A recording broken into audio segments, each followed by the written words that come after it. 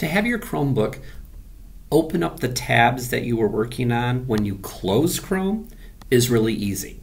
So similar to what you have to do on a PC or a Mac, there's a couple of steps you have to do just before you make that setting. So the first thing you do is go down to your clock, click on your clock, go up to your settings gear. On the left-hand side, go over to security and privacy. Then look right here in the middle, it'll say manage your apps. Click on that. And we're going to manage the Chrome browser. So go on up to Chrome. And now click the pop-up here. It'll open up a new browser tab. You can just type this address into your browser to get to the same place. But if you're working with kids, it's probably easier just to have them do those couple of steps.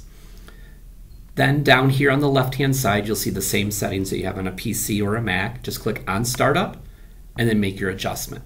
Now the easiest way as a staff member or an adult, if you're on a PC or a Mac, make those settings in your Google Chrome setting and they will carry over to your Chromebook. So if you've already done this on a PC, you do not need to do it on a Chromebook.